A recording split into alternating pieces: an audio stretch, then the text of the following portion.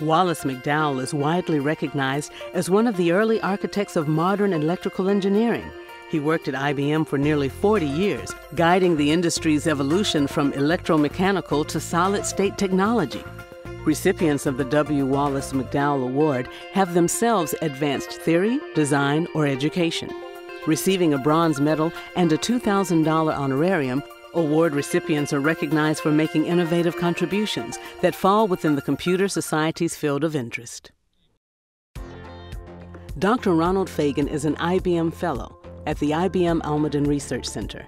Through his prolific research contributions, his name has become synonymous with database theory. He has introduced fundamental concepts and algorithms, many of which are now standard and known by practitioners in the field. His groundbreaking contributions include concepts of multi-valued dependencies and the fourth normal form, introduced in 1977. The fourth normal form formalized the idea that unrelated data should not be stored in the same table. This played an important role in database design and query processing. The form is now universally accepted and included in all standard database textbooks. Dr. Fagin has continued to innovate through the years. He made important advances to the area of retrieving fuzzy data from multimedia databases. His formulas have been applied to other fields besides multimedia, including economic decision-making. Dr. Fagin tackled one of the oldest problems in the database field: how to cope with data in multiple formats. He identified an effective approach to use schema mappings, which describe how to convert data from one format to another. His work has been implemented in several new projects. In short, Dr. Ronald Fagin is a preeminent voice in the field of database systems and theory and a well-deserving recipient of the 2012 W. Wallace McDowell Award.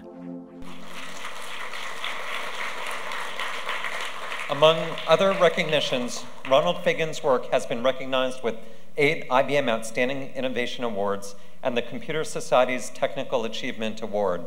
Recently named an IBM Fellow, he is also a Fellow of the IEEE, the ACM, and AAAS. Ladies and gentlemen, please welcome Dr. Ronald Fagin.